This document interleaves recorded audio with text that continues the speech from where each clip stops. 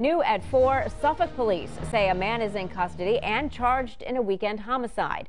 Officers arrested 29-year-old Preston Davis IV after a pursuit yesterday. Davis faces second-degree murder and gun charges in the death of 30-year-old Caleb Pittman.